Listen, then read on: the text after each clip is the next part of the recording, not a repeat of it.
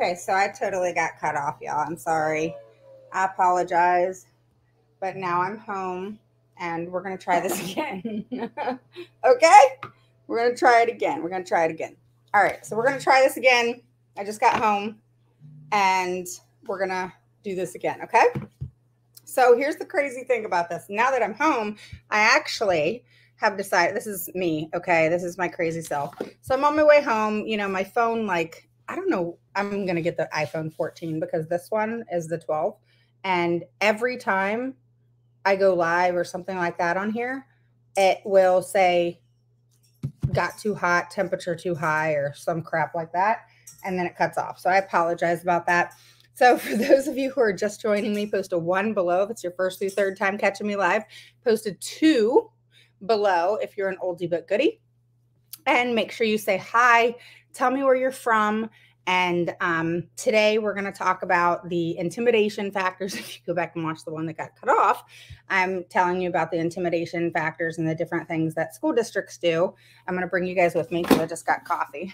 And so I had an appointment. I worked all day. And, you know, have you guys ever been so hungry like you could eat your whole house? That's how I feel. Okay. So bottom line, this district emailed me, and Erin, she was messaging me on the way here, and I was telling her, I was like, oh my gosh, do you remember your email that I got from your school district where, you know, the director of special education wrote a formal letter and, you know, to intimidate, you know, and I obviously wrote back and shut it down really quick. And, you know, it was one of those things where, you know, I put a lot of thought into it. I have a, I don't know, a process that I have just gotten really good at. And when I respond, I'm very, very, sorry about my dogs, y'all. I'm very transparent in what has transpired. So it's kind of like, if you want to mess with me, all right, and you want to throw the dog the bone, all right, is this how that says? Is that how it said? Don't even, my husband laughs at me when it comes to analogies, so just don't get it started. So anyway, it's kind of like, you want to play with me, you better be ready to play with me. Okay. So, and that's only when it comes to the IEPs, y'all. I'm not like this outside of IEPs. So I do not do well with that. All right. Call it PTSD, whatever it is you want to call it, but I refuse to deal with that anymore. So you all can thank me because of what I went through with Skylar. I'm not going to let that happen with you. Okay? Because I have no tolerance for it anymore. All right?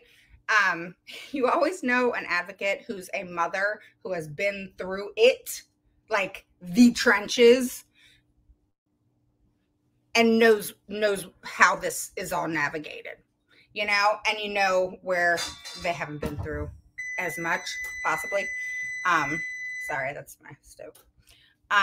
So this parent and I, you know, I actually messaged her and talked to her on my way back when my phone cut out. And I said, hey, I'm going to go live about your letter. Because she actually wrote me. I'm going to show you what she wrote. She wrote me because she and I signed this letter. I'm going to read it to you. If that's okay, if you guys are willing, I would love to read the district's letter that they sent to the mom. And then I'm hopping off here. And then I'm going to read you what I wrote. Okay? And I want you to be open to whatever it is that you have to say. I encourage that healthy dialogue. And even if you disagree, it's fine. I just don't want nastiness. That's all. Don't throw a dog a bone if you're afraid to get. Okay, there you go. You know me, Erin. I try, but it's, you know. So this is what she just wrote me. All right. Because I had asked her. And oh my God, Erin just sent me like her video. So this is what this parent just wrote me because she had to sign it too. The letter that I'm going to read you. All right. So her district wrote a letter that was just full of malarkey. And then you want me to play it? Oh my God, I haven't even heard it yet, Aaron. I mean, what if I'm embarrassing myself? What does it say? I'll play it, whatever. You know, I have everything recorded. Why not, right? So I responded back, and I'm thorough. It took me 3 days to write it. It's 7 pages. I'm very, very, very thorough. If you're going to send me a formal letter and you're going to talk shit about a family, about a child that you have not supported, you better prepare yourself and brace, okay? Because I have no tolerance for that.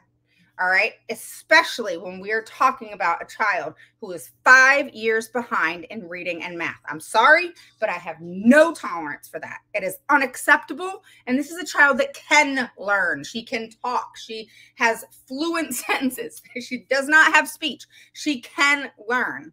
Okay. Now, does she have behavior issues? Yes. And they have increased. All right. So I'm going to give you a little bit of background while I get some creamer for my coffee. Okay, this is a child. She is in high school. All right, she just started high school, and she is 5 years behind in reading and in math. She has been sent from she's actually in my state, a Virginia school district, to it's not so much a private school, but it is a private school. I'm going to tell you the name. It's the Center for Autism. And she is not doing well. Okay. At first she did okay, but the school district played with mom for a long time. And so that's why they switched her schools. And, they're obviously paying for that school. I can say that because it's not my settlement, right? And then what happened is she went to this new school, and then it has shown to not be a great fit. All right.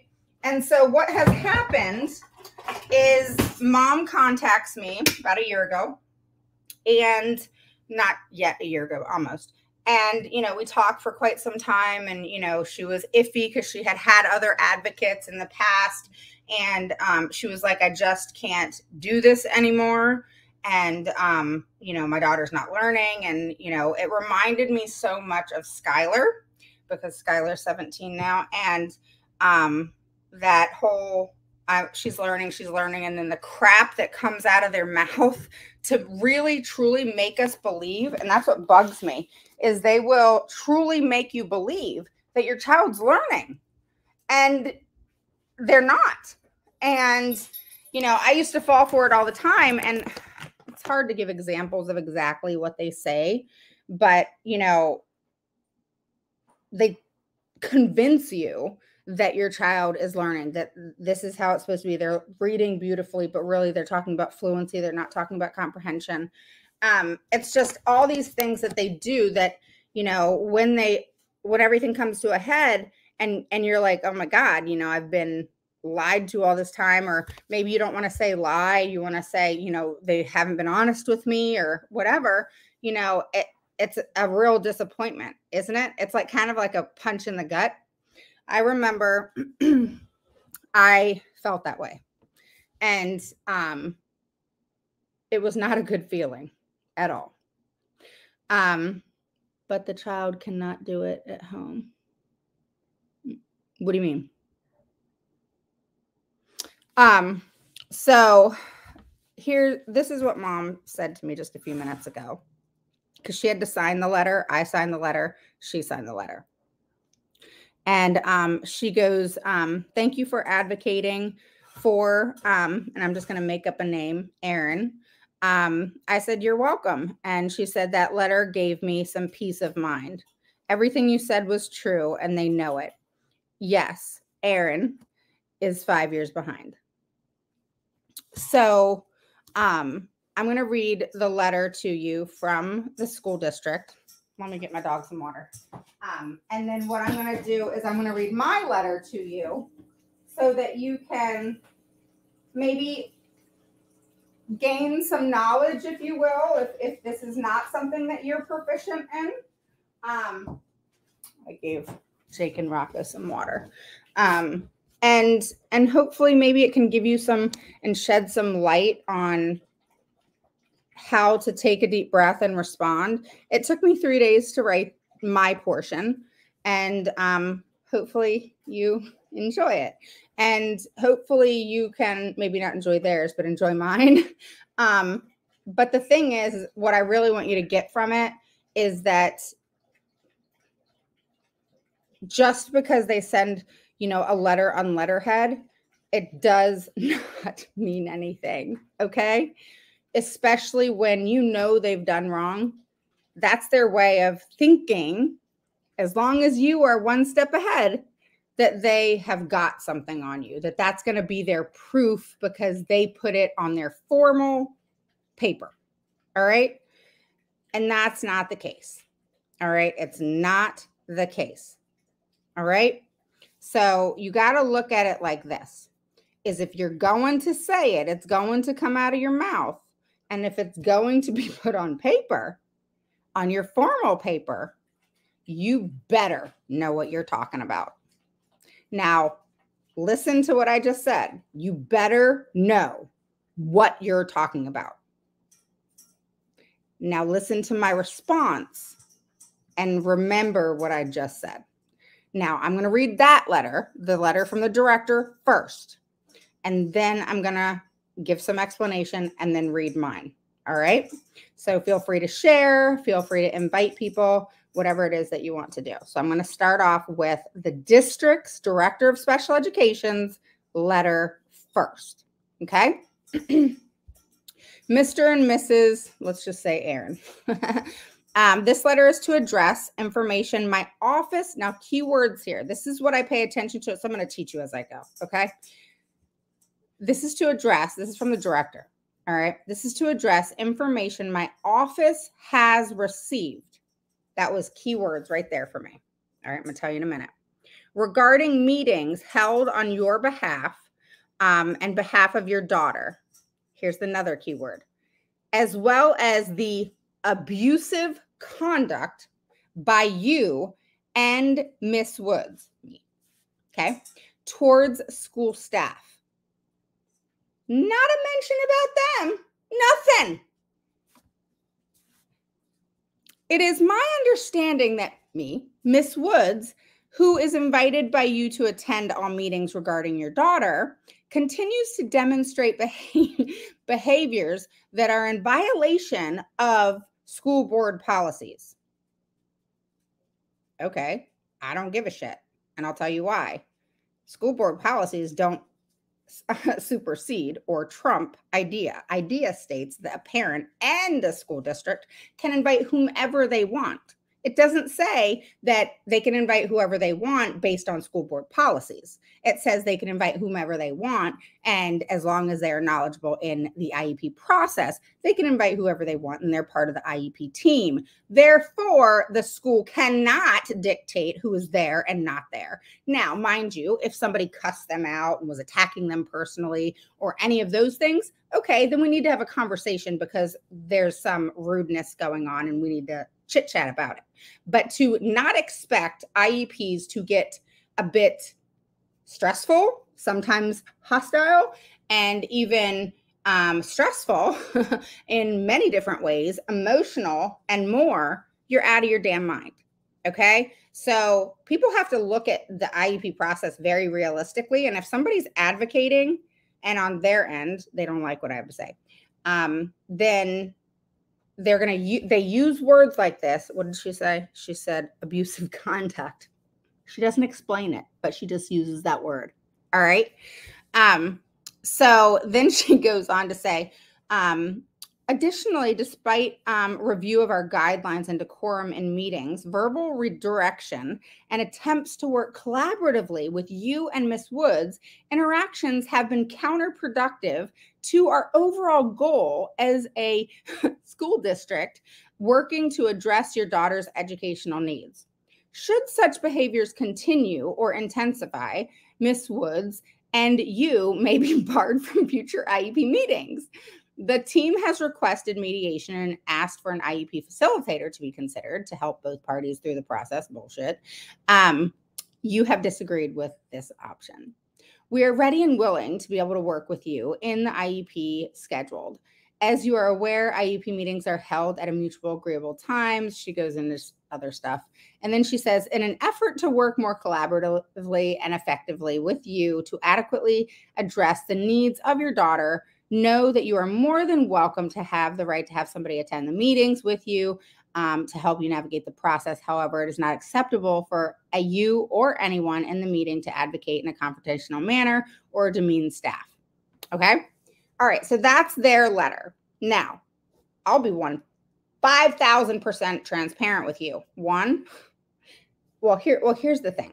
Do you see how she states all these things? Well, she doesn't really state all these things. All she states is abusive conduct, and then she states that there's board policies, and then she states that they're trying to work collaboratively, and then she states that they're willing to work with us at the next meeting.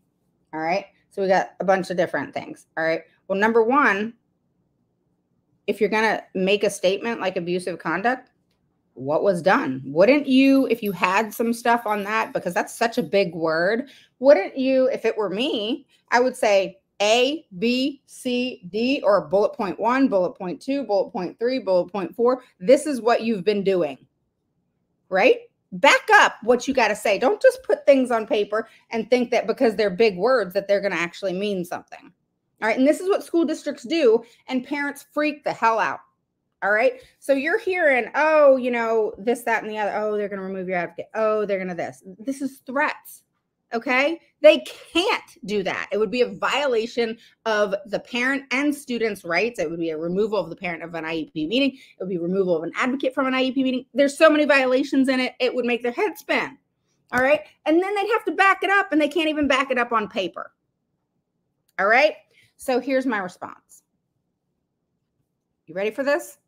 All right. You got to listen. All right. If you want to learn from this. All right. Because I put a lot of thought into this stuff. So what you're not able to say anything during the meeting. I know, right? I can't talk. No, what it is in the last meeting, I said to that, I pissed him off. So, well, I always piss him off, but like I pissed him off because I said to the private school, I said, you all need training. And she said, no, we don't, you know, with her little facial shit. And I turned to because it's not the director that's been at the meetings. It's the one right under her, but they don't call her the assistant director. And I said to her, you need to put together a PWN. I am requesting that you all, because you are paying them to train them on IDEA because they don't know it. All right. I understand she's got her PhD. She's got all this education, but for some reason it's not showing itself or coming to light here. So we need to educate her on IDEA because she is failing to understand what it is. And you yourself, I'm talking to the assistant director or whatever, admitted that, you know, all these people that she put on the meeting notice that aren't here today, well, you know, they have to be here. That's a violation. You know this. And she said, yeah, it is. And the other lady, you know, didn't like that very much. So they're pissed off that I called them out on 50 million things in this last meeting. So what are they doing? Lashing back out. Does it intimidate me? Hell no. Not even the slightest little bit. All right. So don't react to their words. All right. She wants to use abusive conduct, but you're going to use abusive conduct? I got the recordings. I believe so do you. I mean, wouldn't you think that you could tell me what those are? What's the abusive conduct? You mean on your all's end? Because if you're going to use that word, it would be towards y'all. That's how does that towards you all. Can't even talk. Towards them. All right. Here's my response. You ready? All right. This is a response to, I'm going to tell you her name, Miss Judge, Director of Special Education's email dated for, she already screwed up, so I already corrected her. Listen to this.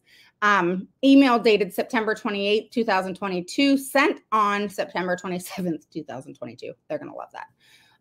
Miss Judge, first and foremost, your office receiving information on behalf of Aaron, IEP meetings and your abusive conduct occurring is a blatant lie. In the future, if you choose to not stay in the loop, ignore the parent's request for your support and attendance, then make sure when you make a statement or attempt in posting the blame on others, because never is the school district responsible. And then I put in parentheses being sarcastic. Then make sure that you have your facts straight.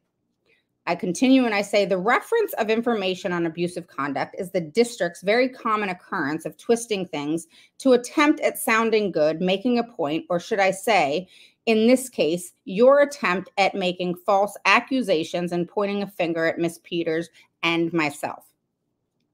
If you cannot back down advocating for, if you are calling, if you are calling, not backing down, advocating for a student who at your school district has failed over and over and continues to fail, raising voices but not yelling, frustration and challenge of the crap you feed us that is not in the student's interest, then so be it. So basically, I'm saying if abusive conduct is advocating for a child, then call it whatever you want, okay? So I said, call it as you choose, but I will be clear on the specific actions and inactions produced, along with the numerous actions and inactions of the school district, its staff, and the Center for Autism, specifically, and I named the director of education for the Autism Center. I continued and I said, the recording of her actions in an IEP meeting will soon be public. Yep, we're taking it to the paper. So who is being abusive here? This is about a student, the student's education and their educational needs, and the only human being abusive is the school district, the Center for Autism, who are not serving the student, and this would be considered abusive conduct to the student. I will address this with you very clearly below, and I expect you to be professional and appropriate in your communications and actions moving forward. You are expected to conduct yourself in this manner. The parent and I are not.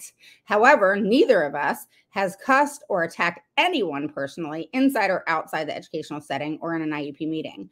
The parent has used some language out of frustration via email. However, this is not referenced. So she didn't reference it in her email. All right.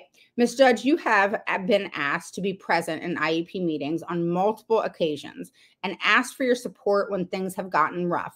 The purposeful actions in going out of your way to ignore a parent, your lack of care and support of a parent, of a special needs child under your school district's egregious, callous, and under your school district is egregious, callous, and inappropriate.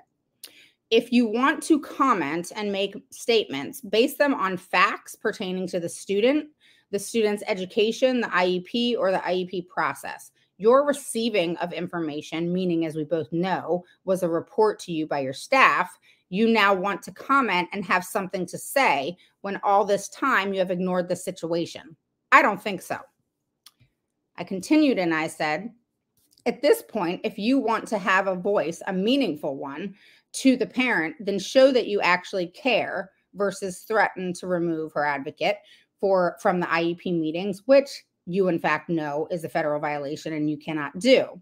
Bring yourself to the IEP meetings and show that you care about this student. Save your opinions based on receiving information. I continue and I say, you want to talk about inappropriate conduct? Let's do that. A, it is clear from this letter you have not listened to the recordings. I can give you all kinds of recordings if you like. However, I believe you all have the recordings. B, staff have been completely inappropriate, interpreted, caught in blatant lies, contradicting themselves, not having appropriate staff members present in the IEP meetings on numerous occasions. You would think they'd have learned by now. However, they do not conduct themselves appropriately, especially when we have a student who has made suicidal threats, failed to provide the appropriate documentation on numerous occasions. So basically the student has had suicidal thoughts and things like that. You know, there's things going on with mom, and then there is her grandmother just passed away. And so they failed to do what's called the proper paperwork, you know, in order to properly handle a situation like that, because we always have to take it seriously. And so there has to be documentation, and there has to be a meeting with the psychologist or counselor. And there's just different things that have to go on. And none of that has gone home. None of it has, you know, been put in writing other than one time. And there's been numerous times that this has happened. And so they've failed to carry themselves in the appropriate way and do the proper things that go with, you know, a child who says things like that. Now, mom and I believe, I'm 100% not qualified to even ever, make a statement in regards to that. But mom and I, knowing the child very well, obviously, believe it's a a behavior that's more attention seeking. Um, and because we know that, or she knows that if she makes a comment like that, then she gets to leave the classroom and not do her work. But, mom and I would never say that we're 100% on that, obviously, and still want the school district to handle things appropriately, as they should. Okay. So that's what I mean there. I said staff have been completely inappropriate, interrupted, caught in blatant lies, contradicting themselves, not having appropriate staff members present at IEP meetings, et cetera, et cetera. So I go on and I say, have not conducted themselves appropriately in the suicide threats, failed to provide the appropriate documentation on numerous occasions, and violated multiple state and federal laws to the point where educational harm and neglect has occurred, along with a clear intention of deliberate indifference. So for those of you who don't know what deliberate indifference is deliberate indifference is if you have been told, if you know and are aware of something, but you still intentionally do it and it causes harm. Okay? So I guess it's used more in legal type things, if you will, but it's a very profound word that is and can be used in the educational setting, because if you deliberately are doing something knowing that it's not right, then that is deliberate indifference, especially if it's harming a child educationally. Okay. And it could be harming a child physically. It could be, any of those things. I move on to say, tell your staff and the Center for Autism that the district pays to not be confrontational. For example, when the director, after providing a draft IEP, got frustrated in an IEP meeting. This was beautiful. Oh my God. Okay, I got this on recording, and this is what we're actually giving to the paper. She provided the draft to us in advance. Actually, not in advance. We got them on that. And then she proceeded to read. So I'm going to finish reading this to you. After providing the draft, she got frustrated in an IEP meeting in the spring of 2022, where she literally read the IEP and ignored the parent and the advocate trying to talk. So she literally just started reading just really fast and would not listen to mom or myself. Like, we just stopped talking and just let her do it. And I was like, I messaged mom. I said, let's just get this on recording. Let her keep going. Let her bury herself. There was no collaboration, and she intentionally was reading the IEP to get through it and be done. And then literally when she was done, she said, okay, we're finalizing this. Which she cannot do, but it was beautiful to catch on recording,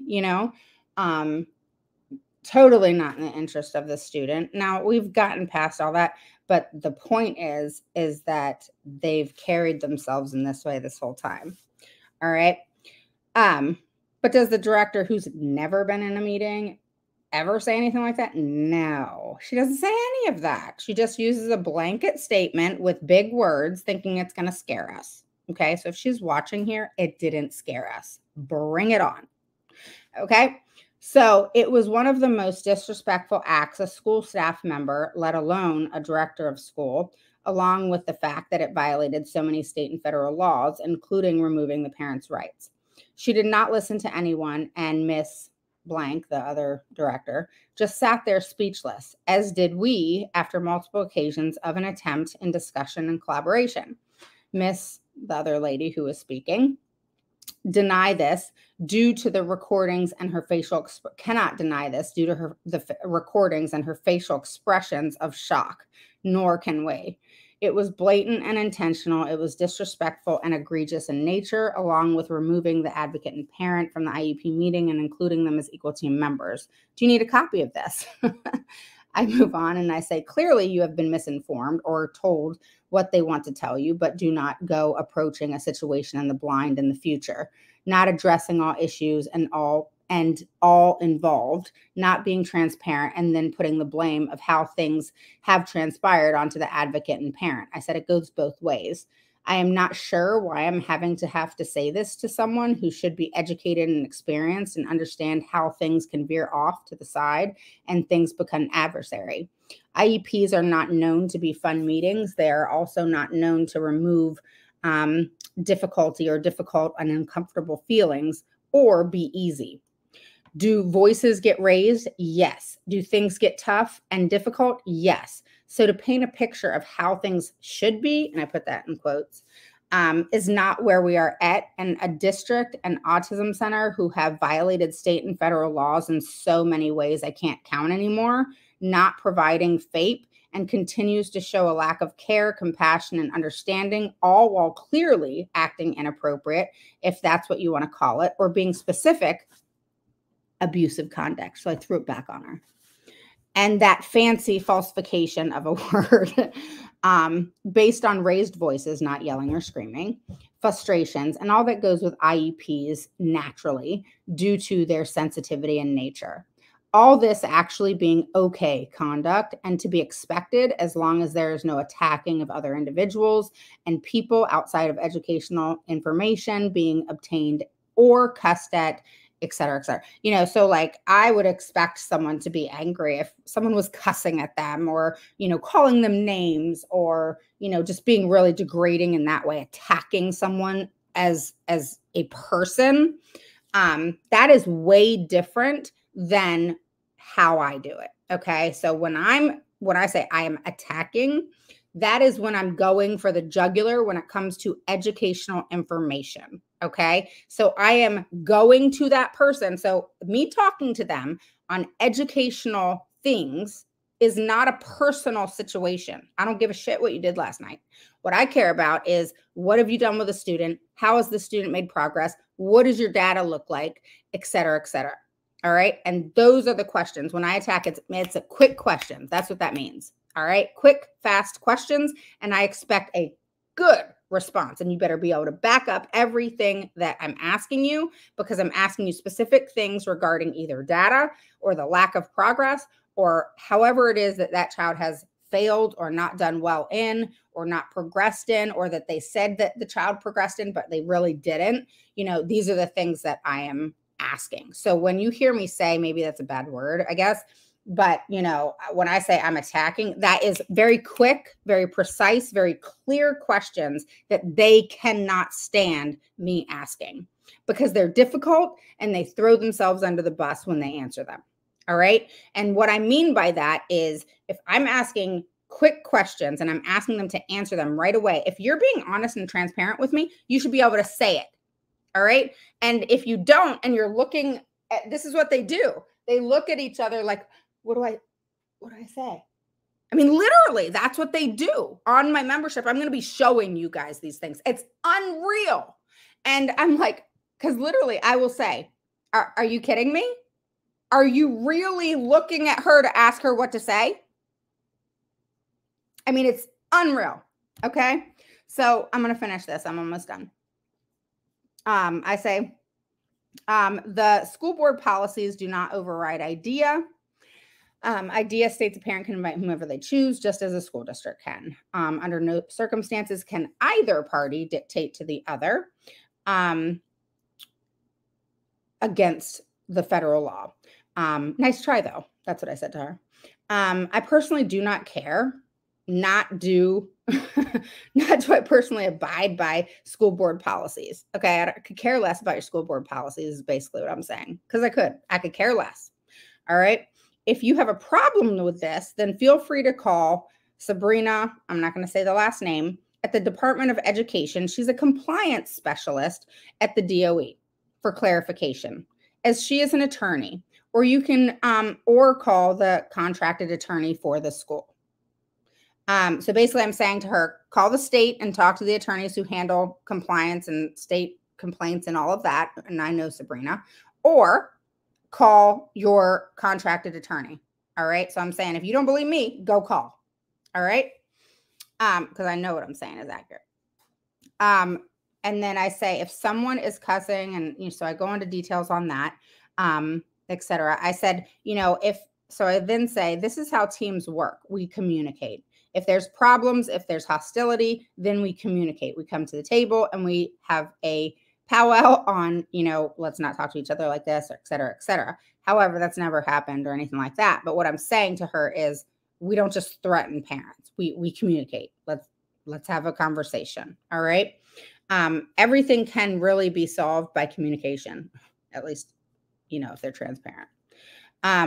I have never had a special education director be so negligent in their job and duties and show such an enormous lack of professionalism, care, compassion, understanding towards a parent, and more importantly, the student. A student, as you clearly do not reference in this letter, that is making suicide threats, has increased new behaviors, and nothing has been done about it.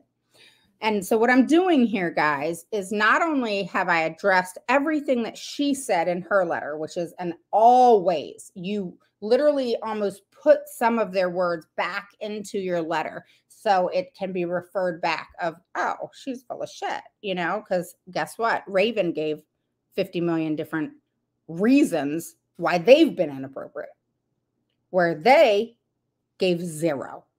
They used a big fancy word thinking they were going to scare somebody. All right. So I go on and I say, you want to comment to a situation you have purposefully removed yourself from, not been a part of, even after being requested to be present, and have the audacity to not comment on important stuff. So she had the audacity to comment on that, but not once has she commented on the student being 5 years behind, the student making suicide threats, the student, not making progress, not meeting the student where she is, all the things that they're doing. Never does she reference that, but she wants to use big words to scare somebody. Hell no, I'm not going to allow that. Not happening on my watch. Okay.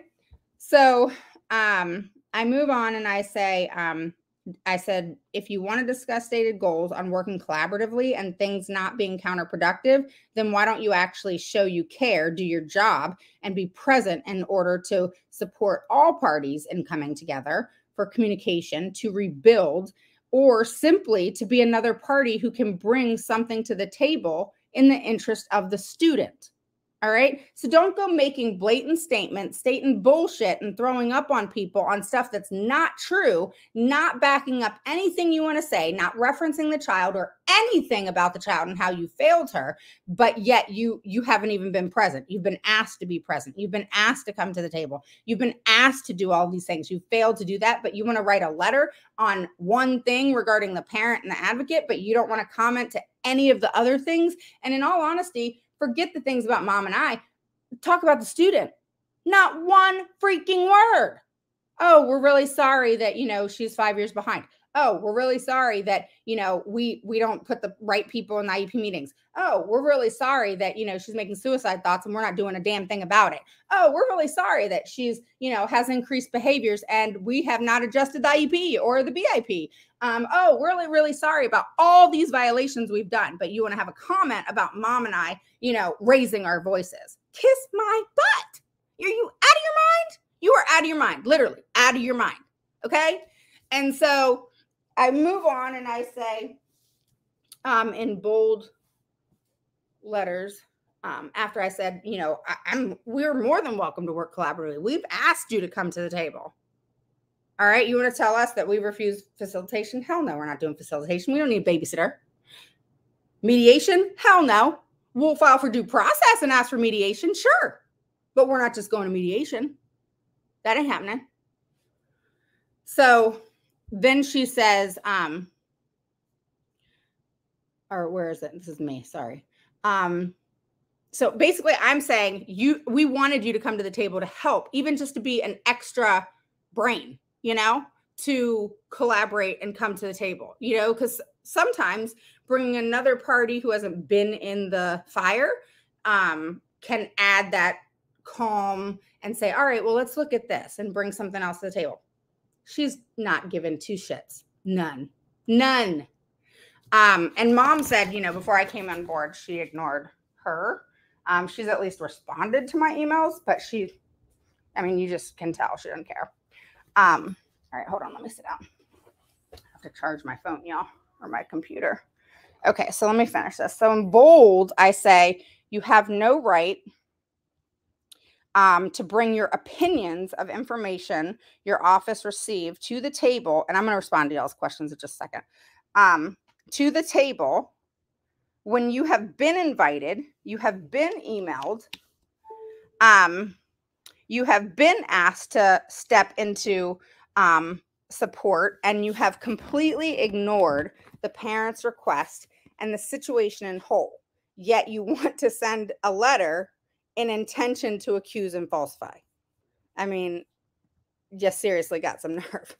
Okay, so I move on and I say, not that you don't care, but we have a student, I said not that you care, but we have a student here that is 5 years. So I'm basically what I'm doing now after addressing her letter above and making a statement there. All right. Now I'm moving on to the student. All right. Because I'm not ignoring the student in this letter. All right. So there's a flow to this letter. So I'm kind of talking to you on reading, but there's a flow. I addressed her stuff, called her out on her shit, and now I'm moving on to the student. All right. So I say, not that you care, but we have a student here that is 5 years behind and has made trivial progress. The student has recently been diagnosed with dyslexia and no recommendations. Now that's a violation. That's why I stated it like that. No recommendations to address this issue that the school district should have been trained and have trained individuals who could have recognized this over a year ago. Put the appropriate learning strategies, accommodations, etc. into place in order to address the student's individual needs and impact of disability.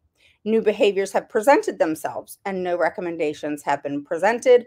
In fact, it was just recently said, we'll watch it.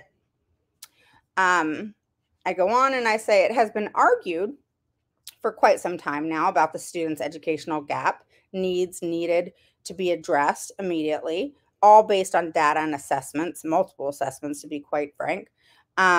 The district and Autism Center do not want to address this. In fact, they want to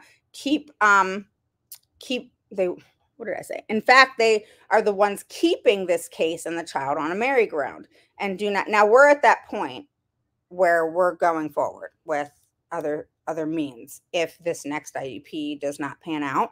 Now, for the most part, now I do want to give you some background here, is for the most part, they have given us everything we want.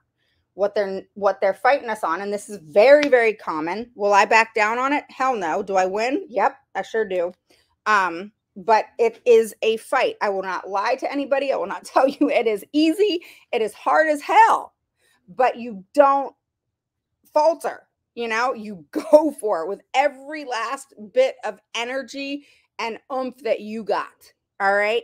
Because this is that part where you're like right there at the top of the hill, you know, right where it's getting ready to go back down. And that's where everybody quits. Right there. All right. It's been hard. All right. I'm on that little hump. Everybody quits. All right. Or they get letters like this, or they get threatened, or whatever the case may be. And then that's it. So no one is seeing this, that it gets easier. You just have to push through it. And yeah, sometimes you have to have an advocate or someone else come in because, you know, there does come a point where they just like don't listen to parents anymore. But, you know, that's just important for you to know. Is there a light at the end of the tunnel? Yes, there is. It has been argued for almost a year now, so clearly based on your actions. So I'm telling her there's a merry-go-round going on, you know. And I said, clearly based on your actions, they speak louder than words. And you're showing that you don't care about this in any way, and or about the student. I move on. I'm kind of like skipping now. I go on and I say that in the last meeting, my argument was meeting the student where she is. All right. And my exact wording is, all right, this is what I said, having any student in an algebra class when the student, based on multiple assessments, benchmarks, and data, is on the 2nd and 3rd grade level, is irresponsible, reckless, and educationally and mentally harmful. The student's behaviors has continuously increased based on data, phone calls, etc. Yet the school district and autism center want to go round and round on serious issues, academics and the gaps, behaviors, and more, where there is no proof to back up the words coming out of their mouths, no data or reasoning to back up the ridiculous statements and excuses they come up with on the whim that sadly are almost comical. And I have told them as much. I've told them literally in IEP meetings, please stop. Please just stop right now. Just don't say anything else because it's absolutely ridiculous what you're saying. All right. So just stop talking if you're going to feed me this BS. Just stop. And I 100% say that in the IEP meeting because they start rambling. All right. And they try to twist. Oh, well, this is why this isn't working. And all these things to kind of curve you when no. The child is 5 years behind. There's nothing you're going to do to curve me. All right. You're not going to be able to convince me with your words. Okay. At this point, I am way too smart for that. So please just stop now. Just stop. And I will 100% say that to him. Please just stop. All right. And so they do. But they don't like that because I'm like, just stop, because, and feel free to say that. When they're feeding you crap. Don't be blind enough or feel like you're going to embarrass yourself or, feel uncomfortable doing it, etc. No, stop them. You want to let them know when you catch them on their stuff. They need to know that you're now catching these things. Okay. So I move on and I say, all of this has led us to believe the education and knowledge of the individuals, including the teachers, the contradictions of the math teacher and reading teacher that went on. You hear Jake snoring? Jake, you're snoring. Everybody can hear you. They can hear you snoring. Okay. What I was saying is, okay, so the math teacher and reading teacher that went on maternity leave and the end of last year, and the lies that they could not recoup with made up additional lies.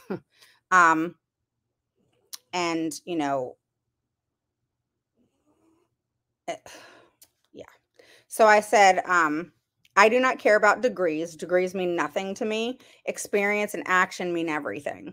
I said, you can have a doctor, nurse, teacher, business professional, whomever, completely suck at their job. Okay. So think about a doctor. They have all the education in the world. I don't care. I really don't. And the thing is they may have the knowledge, the book knowledge, but that doesn't make them good at what they do. All right. So we need to really be mindful of that because they're qualified because they got this degree. I don't care if they don't have, a experience in dyslexia and they don't have experience with someone. And that's the thing is the most qualified individual, they say, and per idea, it is a licensed teacher. Okay. So the qualified license, etc. However, all right, if a teacher who is licensed has no experience in working with students with dyslexia or has no experience in working with a student with severe behavior problems, put them together, they don't have experience, or they don't have experience with a child with autism and ADHD and ODD, then they are not highly qualified to teach this child. I don't care what kind of license they have.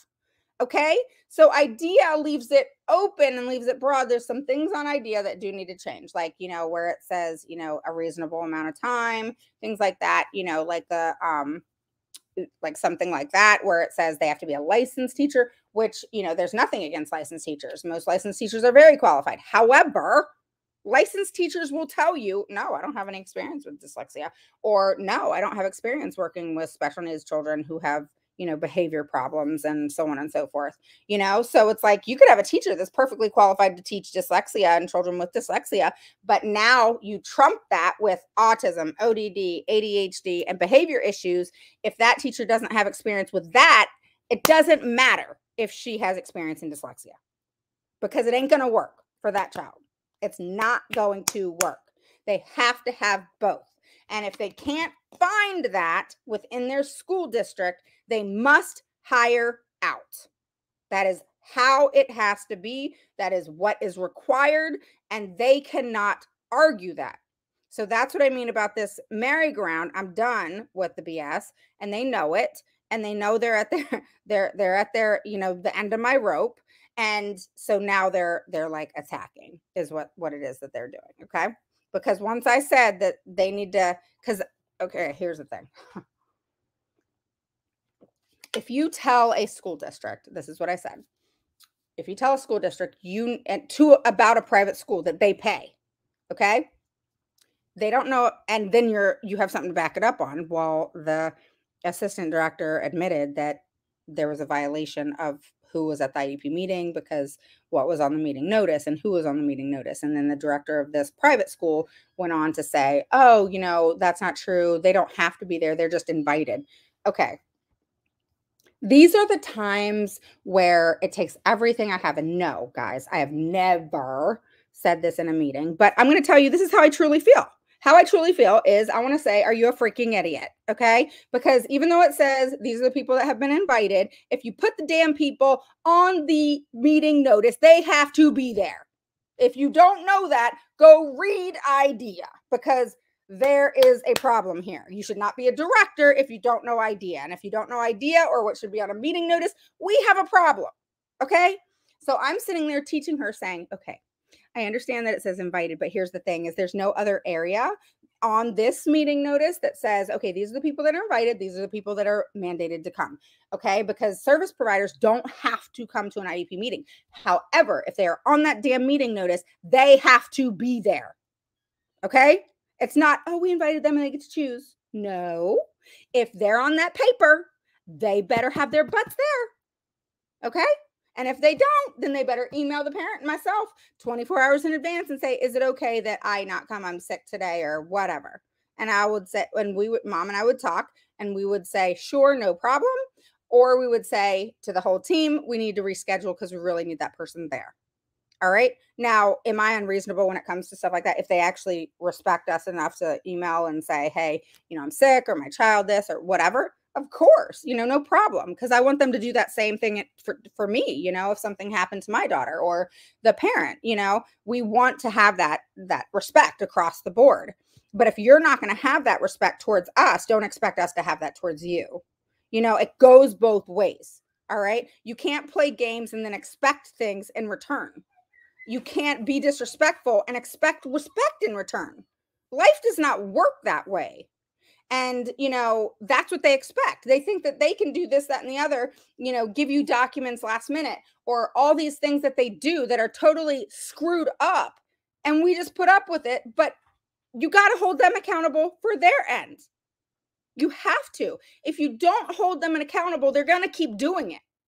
Okay. So you have to hold them accountable. Don't be afraid to hold them accountable. All right. Because once you start holding them accountable enough times, right, Aaron, right, Bill, right, Kim, once you start holding them accountable enough times, guess what? They start complying. They start complying. It's just this poof miracle shit that happens. All right. But guess what? You got to call them out, call them out, call them out, call them out, call them out, and not back down. No, I ain't playing with you. I am done playing with you. This is about a child. I'm not playing games with you. All right. And that's how people got to get. And, this isn't, I've been listening to one of my fellow advocates that I actually do respect. She's in a due process right now for on a student. And I can't make comments right now because I haven't finished up and all that. But, bottom line, it's a rough case. I wouldn't want to do that shit. I mean, it's a mess. And, the thing is you can't tolerate that stuff and allow them to get away with it. You know what I mean? People have to own their mistakes, and while a lot of us, even me, when I was going through my stuff, we want them to oh, I screwed up and messed up with your child. They're not making you're not going to hear that ever. Okay. Leo, you're not going to hear that ever. Okay. What you will see, okay, their way of making it right is doing what they need to be doing. Okay, perfect. That's all I want. I don't need an apology from you. I don't care if I have an apology from you. All I care about is that you serve this child. I don't care about nothing else. You don't have to apologize. You don't have to say, we screwed up. She's 5 years behind. Don't tell me anything. Just do what you need to do. That's it. All right. Because, I have in my state and in multiple states, I have attorneys that I work with, other than the states that I work in that I actually can go to due process. Like in Florida and in Texas, I have letters from judges where they deem you what's called a qualified advocate. Like they'll actually even sometimes call you, which, one of them did, and they randomly ask you questions on IDEA and on their state law to see if you're proficient and how you would respond. And then if you're drawing up a motion, how you would go about doing that. And, they will ask, oh, well, can you tell me what's a production of documents and what's this and what's that? And in this situation, what is it that you would do? And what is the terminology? And I mean, I got asked so many questions. I was like, but I knew the answers, but I was just like, you're intimidated when you have a judge freaking calling you and, then you hop on a Zoom and you're like face to face and you're just like put on this spot with this judge and you're just like, oh dear God. But anyway, the states that I can just go straight to due process, I always will request due process, and I've always settled in mediation. There's been, like I've said to you guys in the past, there's been 3 cases that have had to go and be turned over to an attorney, and 100% will I do that if that is beyond my scope of ability, if you will. I wouldn't say I can't do it. I would just say I don't want to do it. And, an attorney does need to take it over at that point. But 3 in 16 years, not too bad, right? But bottom line, this district is not, they're not getting away with it. All right. So I finish up the letter. I'm not going to read the rest of y'all because there's so much here, guys. But basically what I'm doing is I then state what the child needs. So what I'm doing is I'm going through, the child's on a 2nd and 3rd grade level and reading and math, this, and this. This is what happened. So then I say, I specific, Leo, in this one paragraph, I'm very specific about the student. All right. And I say, the gap remains to be 5 years long. After we have attempted in working with you, even agreeing to do things their way. For example, during ESY, we did things their way, direct one-to-one instruction with a teacher for ESY. And I even said here, I said, and that is at least the time where the student made trivial progress. But, 6 weeks or whatever isn't enough, And so I said, obviously, a couple times a week for a limited time is not sufficient, and it stops. And then it stops was not appropriate. But we have their proposal. We had their proposal, and we tried it just to say that we tried it, And they never worked with us equally, trying different things. And sometimes it's a puzzle. Sometimes we got to figure it out, And we did that with them, and then they didn't want to do that with us. And they never worked with us equally is basically what I'm saying. And then I said, we will not back off. So I suggest you step up to the plate and deal with this as a responsible, decent human being, on top of the fact that it's your job as the director of special education.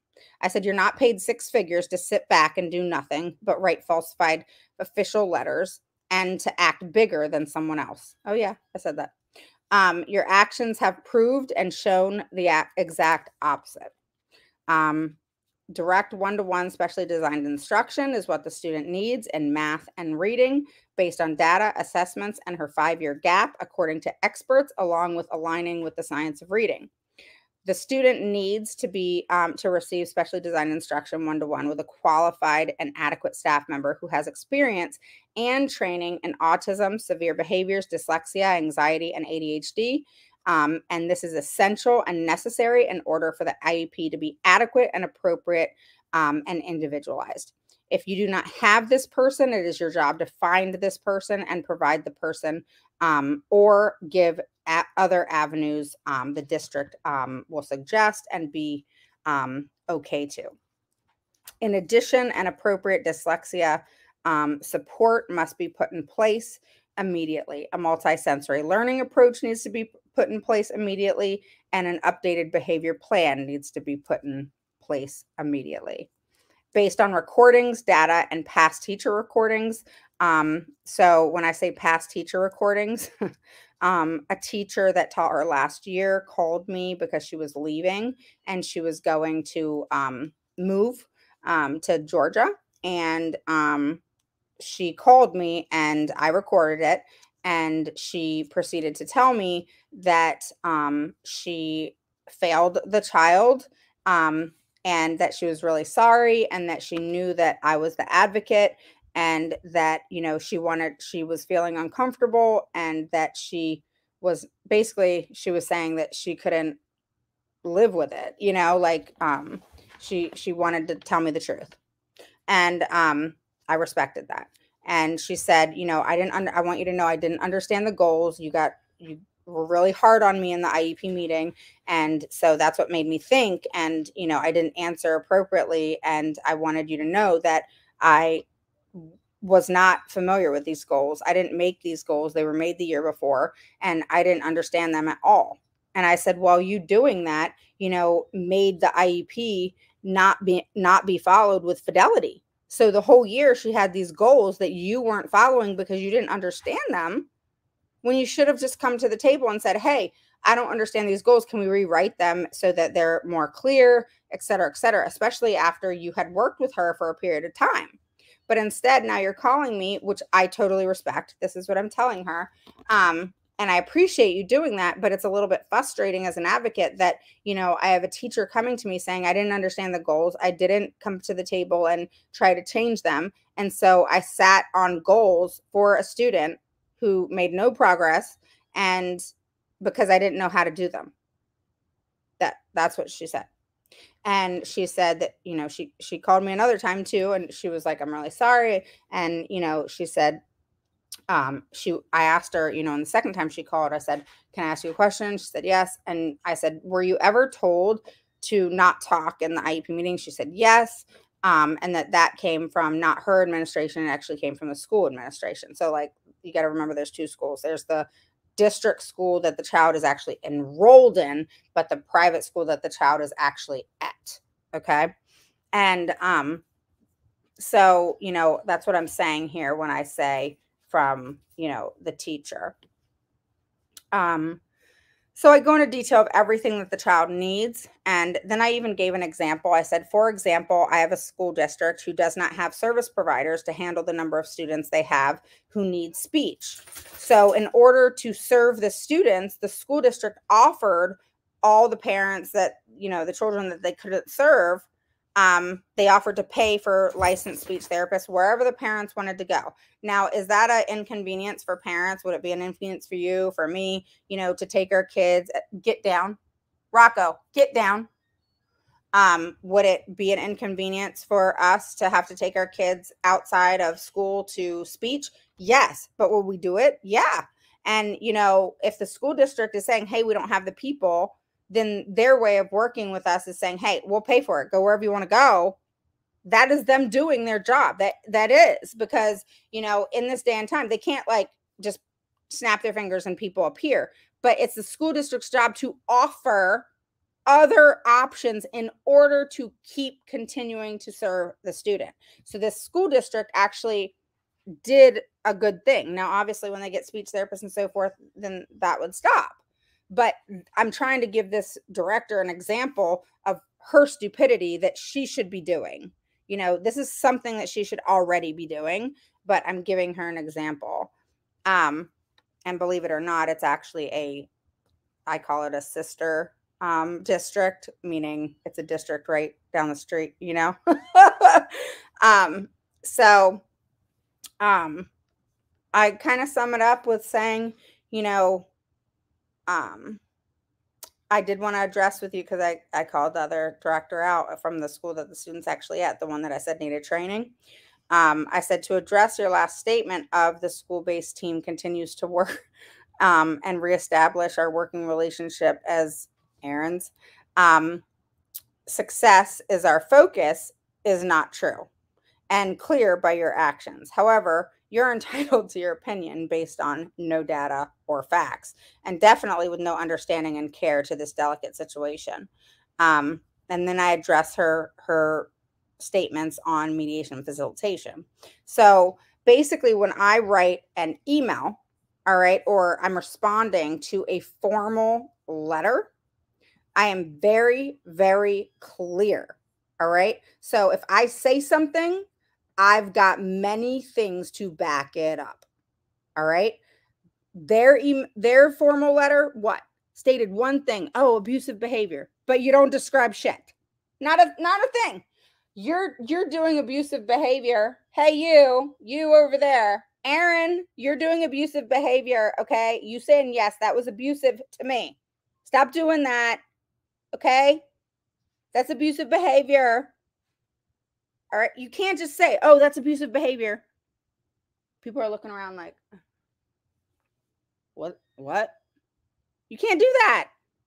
All right. You have got to make a statement and back it up. All right.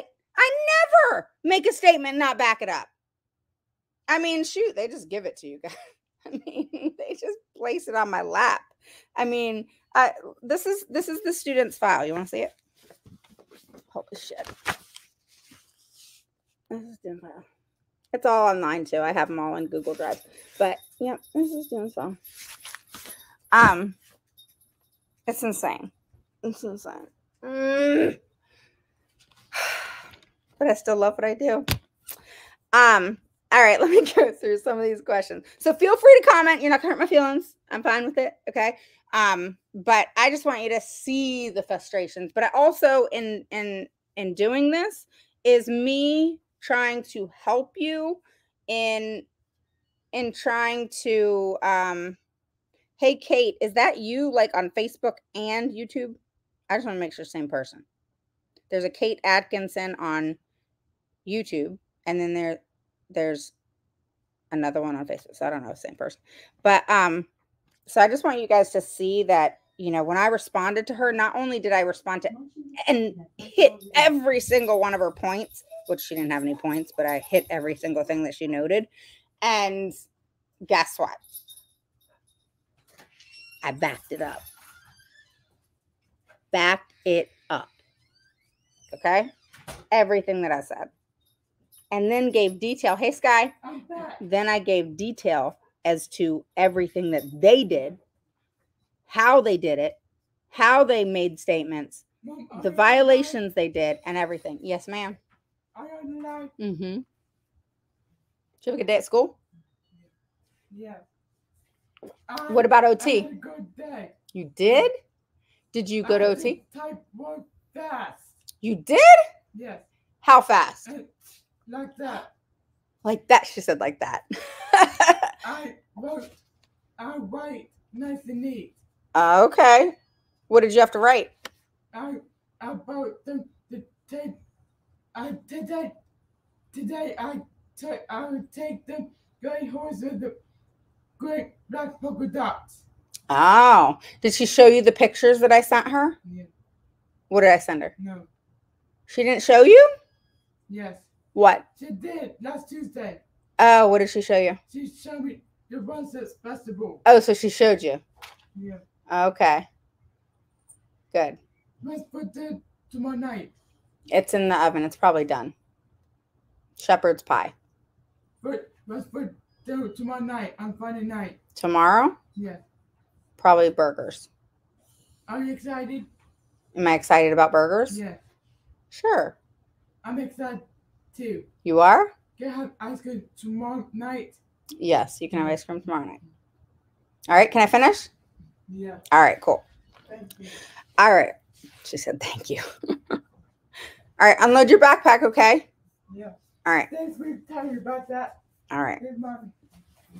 Okay, so let me start answering questions. All right, so I'm going to say hi to everybody. So Kate, she is in Texas. Aaron and BB. Hey, BB, how are you? Aaron, don't throw a bone. Okay, I gotta play y'all Aaron's video. I don't know what the hell she just sent me, y'all. I know it's me probably running my mouth, but Should I play it? All right, let me. I don't like playing stuff I haven't listened to first. Oh my God, what the hell am I saying here? Oh shit. All right, hold on. Erin, I was an advocate for her son, Justin, and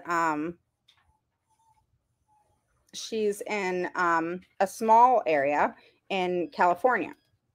And California has 50 freaking million different, they don't call them districts, but whatever. So they have different areas, and within California, it's like the largest, the LA is the largest, and then there's New York City, LA, and then Houston. So I've done New York City, never again. I will do New York, but I will never do New York City again. LA I'll definitely do again, and then Houston I work with all the time. So Erin's situation started off really rough for no apparent reason. I sent my email, which my first emails, they are literally, "Hi, how are you? This is who I am." Then I'm saying there's certain things that we're requesting here, and then I have a full formal FERPA request, which is everything in the kitchen sink. By the way, you guys get that for free on my membership.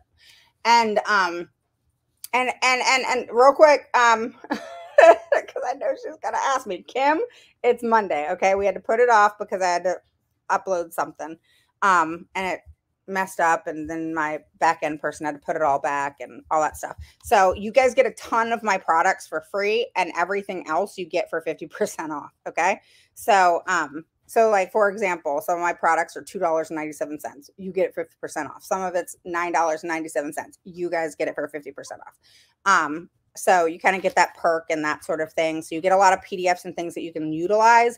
And like the FERPA request and the first email, the only thing I did to my first email is I made it to where, I took out "this is who I am," and I just made it about, a parent writing. But it still has the same things, of how to request an IEP meeting, and then stating, I look forward to hearing back with you from four different dates and times in order to work collaboratively and come to a mutual agreeable time and date.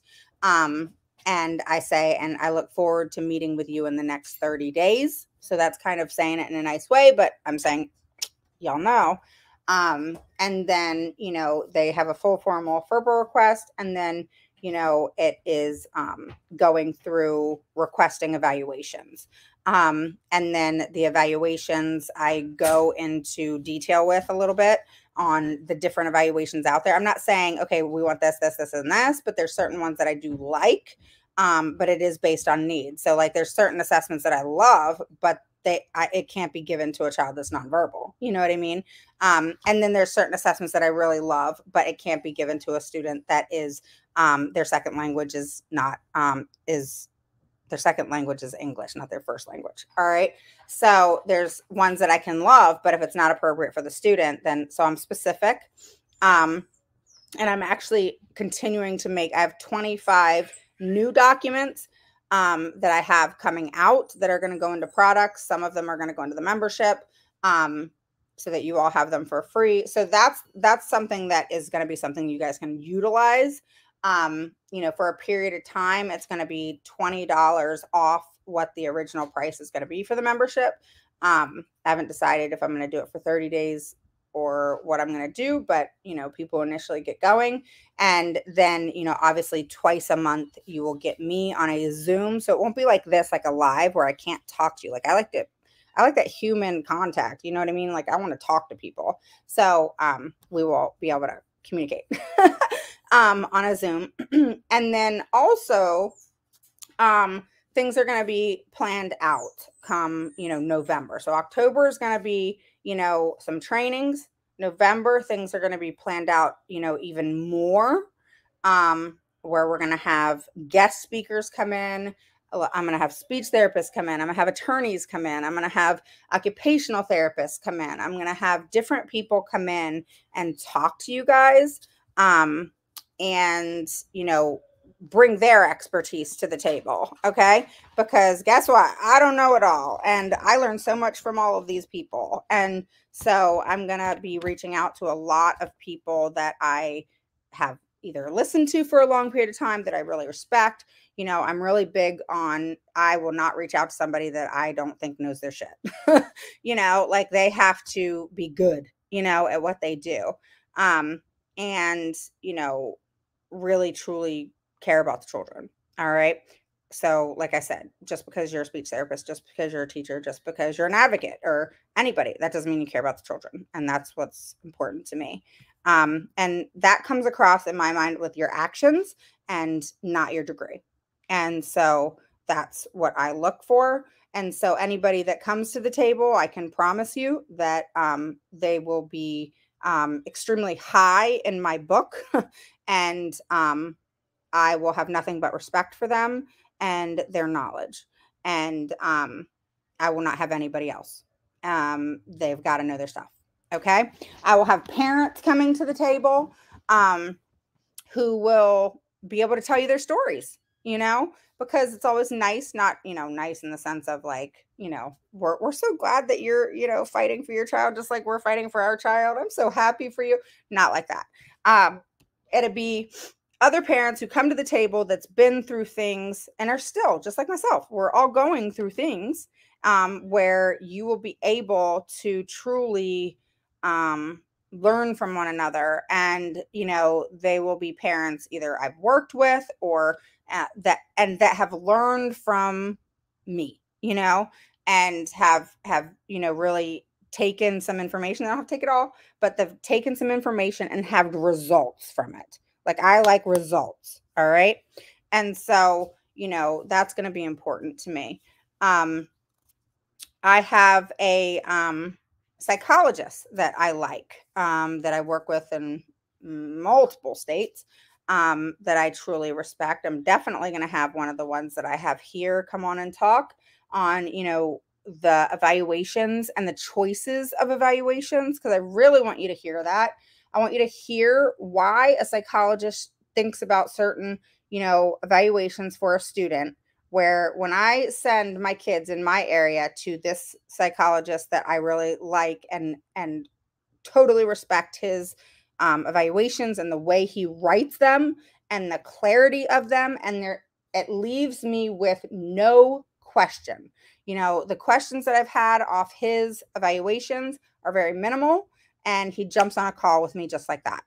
And so, that is the type of evaluation I want. That is the psychologist I want to work with. And so he'll be able to give some and shed some light on what you need to be saying to school districts psychologists. Because one thing you need to know is school district psychologists do not have to have their PhD. All right. So they can just have their master's degree like myself. All right. There's nothing wrong with a master's degree. But I will be honest with you. I personally think if you're going to call yourself a psychologist, because you're not really a psychologist, all right, if you don't have a PhD, all right, it's called something else. I know they call them school-based psychologists, but then like in their emails at the bottom, it does not say PhD or anything like that. I don't remember what the name is, but they're not psychologists if they have a master's degree. There's nothing wrong with a master's degree. I got a master's degree. But what I'm saying is that they don't have their PhD. And in my mind, when I think of a psychologist, when I think of that type of expert, I want them to have a PhD. That's just me. Okay. When I think of a speech therapist, I don't want a freaking assistant. I want a speech therapist. All right. And this is just me, guys. You guys can have your, I'm not saying that I've been told by parents that there's some speech therapist. I've never worked with assistants because the school district knows that I wouldn't even touch that with a 10-foot pole. But that is not against them. It's just, that's not my thing. I want the person. All right. So if I've had some parents though, that say, yeah, the, speech, what is it? The assistants or whatever. So they work under the, speech therapist or occupational therapist. I've heard fabulous things, from parents where they've been great. you know? But many times too, I will say, when I have a parent, and this isn't all parents, but when I have a parent, and so sometimes I have to talk with them and we try to brainstorm of what their true gut feeling is. Sometimes I feel like I'm a counselor to parents, because I have to help you, some parents, brainstorm. Do you like the assistant or the teacher or the person, whoever we're talking about, or are they good? Okay. So I have to I got to pull that apart. All right. I can't worry myself with if you like them as a person. All right. That's all fine and good. I'm glad you like them as a person. That's great. All right. But that's not my job. My job is to make sure they are educating your children. All right. So what do you want? You got to like think about that. All right. I have a parent that I'm working with right now, or family, and they got so caught up in how they really love the teacher and they really love the staff that works with their child. But they still hired me. What does that tell you? Something's not right. Child's not learning. Child's not progressing. So it's great they have the like factor. It's a good thing they have the like factor. That's a plus, plus, plus. But let's have the like factor and the educational factor, that you are good at what you do. All right? Not you're trying to be good at what you do, but you are good at what you do. All right? That is not a X on a person.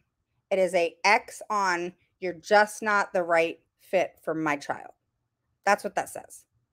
It's not you're a bad person. It's not you are stupid. It's not you're ignorant. It's not any of those things. It's I really like you. You're a great person, but my child's not being educated. All right.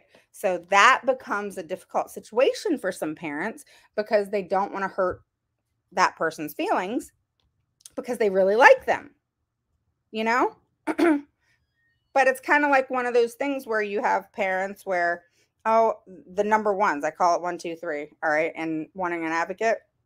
The parents who are like, I my child's not learning, that much yet, but, I don't want to ruffle feathers yet. I just want you to go in and figure out why my child's not learning, and, but just be nice. Can you be nice? Cause they know how I am. So they're just like, can you just be nice? Can you, I don't want to fight. I just want to, get my child evaluated. And I'm just like, I said this one parent client, I was like, are you done? Let me know when you're done. She just started laughing. And she said, what? And I said, are you really telling me this right now? You call me and you're telling me this right now. I don't ruffle feathers. This is, I just want to get along. Please, just be nice, be nice, be nice. Can you be nice? I said, I'm always nice. What do you mean? I'm always nice. It's them that aren't nice. I just don't put up with their attitude. Long story short, I said to her, you're one of two people. You want to get along and you do nothing and go about your way. That's it. Do what you want to do. Or it doesn't matter what happens. You're going to get your child what they need. We're going to try it nice and kind and loving, and let's do this together and work together, and, let's collaborate and, just give the child everything they need and we're good. We're awesome. Let's just, every IEP is smooth sailing. It is. I can drink my coffee. I can just say, oh, yeah, the child needs it. And they just give it to them. We all know that don't happen. Ever. Ever. Shit. Ever. You know, I always say, put me out of a job. I mean, I really don't want to be put out of a job, but I do want to be put out of a job, because if I get put out of a job, that means kids are getting what they need. Okay. So that's it for today. All right. So if you want to get off, hop off. I'm going to answer some questions. And Aaron wants me to play this video. Dear God, I don't know what it is. Oh, shit.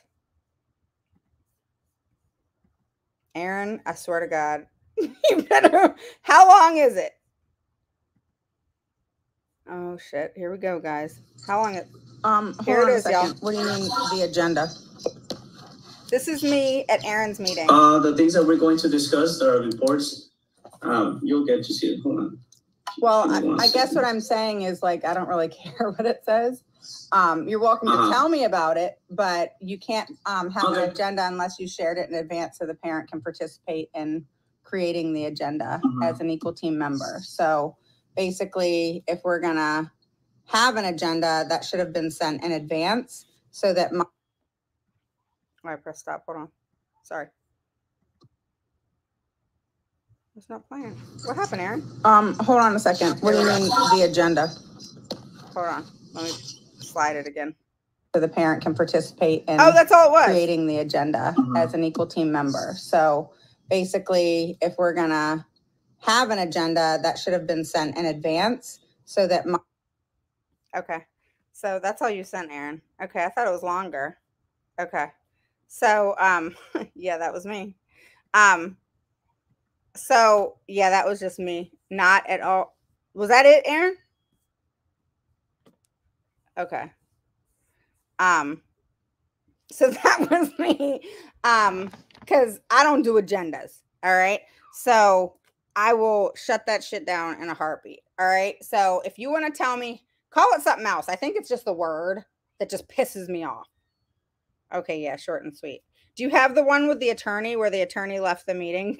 Because I told him, no, I don't cuss. No, I don't need to cuss. No, I don't. My mouth is big enough that I don't need to cuss. I'm nice. See, I'm nice, y'all. I am nice. I'm just very, I'm assertive. That would be a good word. I'm just to the point. You want to introduce an agenda to me? You're more than welcome to email me before that IEP meeting 3 days in advance. And you can say, hey, Miss Woods, this is what we're thinking of having the discussion about. And, in this order, does that work for you and mom or dad? And, how does that look to you? And do you have anything to add to it? And, that sort of thing. And if there's certain things, firm, direct, and to the point. Yeah. And, if there's certain things that, I want to add to it, like, because I've had some teams do that and I thank them for it because I appreciate that. And, because it shows that, hey, you may not like me, but I'm going to show you some respect. And I do the same in return. And so sometimes I have to teach school districts respect. I mean, me of all people, teaching them respect, this is how you do it. Okay. We don't have to like each other. We don't have to be friends. We're not friends. But what you definitely have to have is respect for the parent. All right. You don't want to respect me? Fine. No sweat off my back, but you will have respect for the parent. That's what you will do. And so, it's just a matter of like teaching them how things should be. And usually they realize that it's not Raven's way, it's the right way and what you're supposed to do as a human being when you are working together and, hopefully wanting what's in the interest of the student and not about your selfish self. That's my hope. That short bite of a video clearly is not enough data to prove you are nice. Thanks, Bill. Thanks. Why don't you clip one of yours? Do that. I'm nice. Oh, God, he's going to go clip one for real. He's really going to do it. He will really do it. Go clip one of yours, Bill. Go find something really good. I have to write a California school district let me tell you about the school district. I'm starting to name school districts now because I'm done. I'm done. Okay. This is Corona Norco SELPA. I don't know what this SELPA thing is in California. I do know what it is, but it's just weird. No other freaking state has this, but California has this SELPA thing. But anyway, this Corona Norco school district, they have a piece of damn work. And they have a SELPA within their own. Like Erin, she had her SELPA person. Basically what they are is they're kind of like the administration above the school's administration. Okay, it's a California thing. California is weird, just like New York. So just think about, we have 50 states. 2 of those states are really weird. And those 2 states are New York and California. Okay? All right.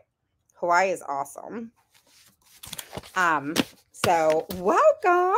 So yes, post a 1 below if it's your first through third time catching me live, 2 below if you're an oldie but goodie. If you're catching the replay, this is an hour and a half. Oh my God, go listen to it in spurts or while you're making dinner, okay? Because I don't expect you to listen to it in a whole hour and a half at one time. But hopefully you guys got a lot out today. I know, it's a long one, but I wanted you guys to see, every once in a while. And this is stuff that I'm going to do. I'm going to be redacting certain things. So you'll see like letters from school districts. You'll see certain things that, you're going to come across, and I want you to know how to approach them. All right. And I want you to know how to appropriately approach them so that, you flow it. I call you flow it. And, you hit all those points that you need to hit, and you don't do what I did, back in the day where I would write 50 million emails because I was grammatically correcting them because I was so emotionally responding in so many ways that I had to go and correct it and say, oh, sorry, blah, blah, blah. And then I'd add stuff. I mean, I felt like a fool. So I don't want you guys to have to do that. So that's why I did that for you. So, and I'll do that for you in trainings, so that you can ask really deep, in-depth questions.